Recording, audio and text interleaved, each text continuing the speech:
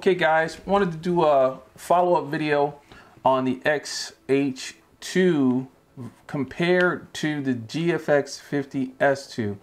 As the video you've seen recently, I had use of the GFX50sII along with the kit lens for about a week, but unfortunately with the gloomy weather we're in right now in Michigan, didn't get out as much as I want, but I did get at least one day with some sun and wanted to go out and compare. And this right here is actually my S100S, but same body style as the 50s2, and this is the X-H2. Wanted to compare these two, and so what I did, I coupled the 18 to 55 millimeter lens on the X-H2, and then I had the kit lens, which is 35 to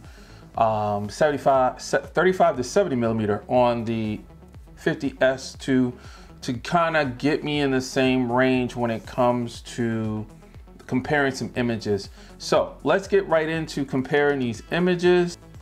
Okay, so as we go to the computer and we take a look at two images, here's a close-up. On the top we got the X-H2, on the bottom we got the GFX50s.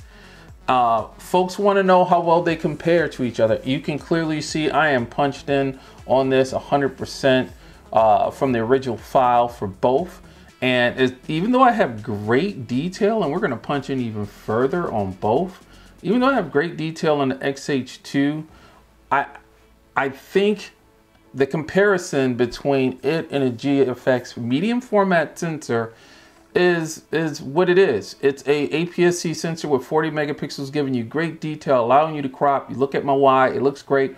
But when it comes to the medium format, 50 megapixel, and I think where we don't want to get excited about is that 50, that number of the megapixels.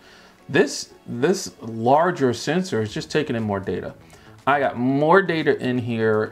You see all of the detail that I have in here still. Even on the end, I still show that detail up. This is 100% on top of already, actually I think 200% crop. As I bust down one more level on this, again, that large medium format sensor is holding its shape, or I should say holding the detail, allowing me to crop. Look how far in, guys, I am.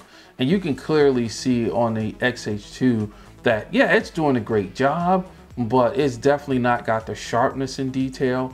It definitely doesn't have the color rendition that the 50 megapixel a lot of 50s, right? The GFX50s2 has. I mean, I still retain a lot of great color in here. It looked richer from the beginning. Look at that Y that's there as you compare it to. Yes, I still have great detail when it comes to the X-H2, and if you had the X-T5, you'd still be looking at some great detail here because it has the same sensor, so you can do a lot. So it is awesome when it comes to what the X-H2 can do, but when comparing it with the 50 megapixel medium format sensor on the GFX50s2, even with the kit lens, which I really like the kit lens. I prefer the 32 to 64 lens more because it has a solid f4 aperture all the way through the zoom range. And I mentioned that on the previous video. You just get, again, a lot more quality. So we'll go to the next one. So this is X-H2 on another shot. And as I try to not bring in everything, sorry about that. Here is the, and we'll go back on both. Here is the GFX on the right. Here is the X-H2 on the left. Again, richer colors. It captured colors a lot better on the medium format than it did on the X-H2.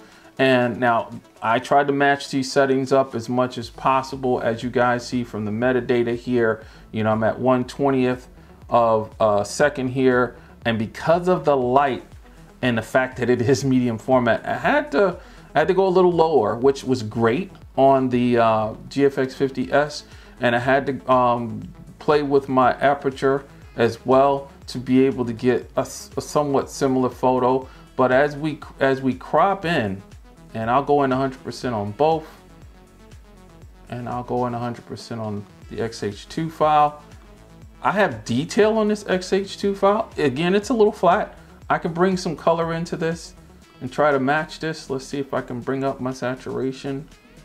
And that helped, but yeah, again, look, I got good detail here. The 40 megapixels is doing this job, but it's not competing with the 50.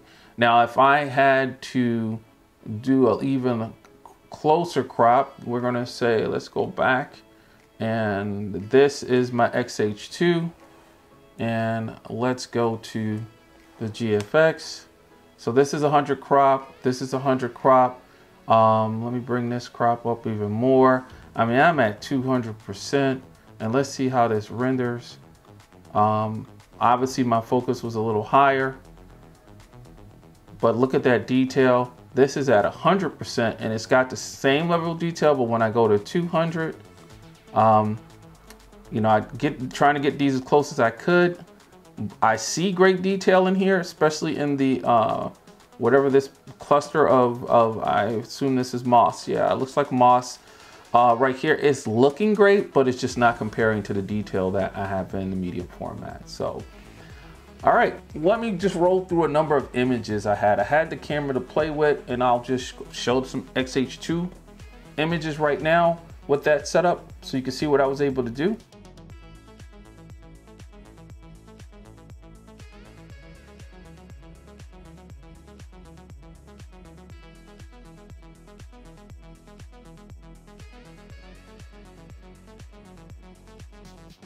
And now let me show you some GFX50sII images, walking around doing some street. I really love this combo. Here's those images.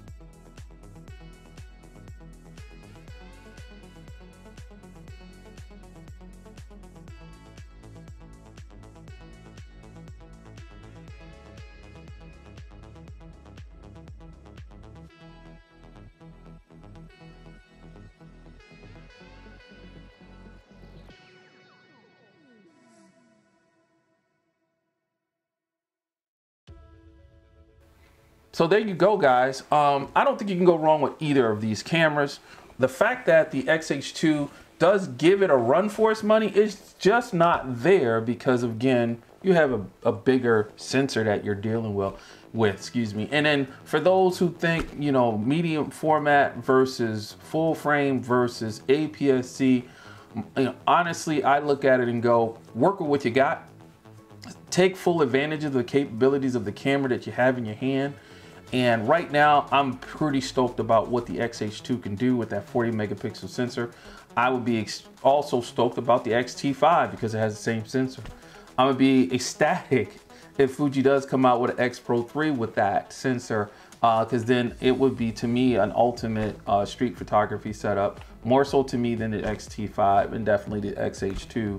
And mostly with the X-H2 because of that lens. So there you have it, guys. Let me know in a comment what you guys feel about my comparison. You know, it's the best I can do. Not 100% scientific, you know, but I did want to see, while I had the 50 in my hand, what it could do as compared to the X-H2, using what I hope to have been equivalent lenses and give me a equivalent focal length. So if ever I get the opportunity to have a 50 in hand again, I'll try it. Maybe I can do this with my 50R, but there are some disadvantages on the 50R over the 50S2, which is at IBIS.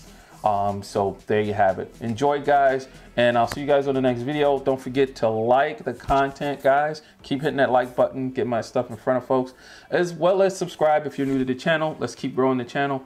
And again, have a good day and have an awesome holiday season. Later.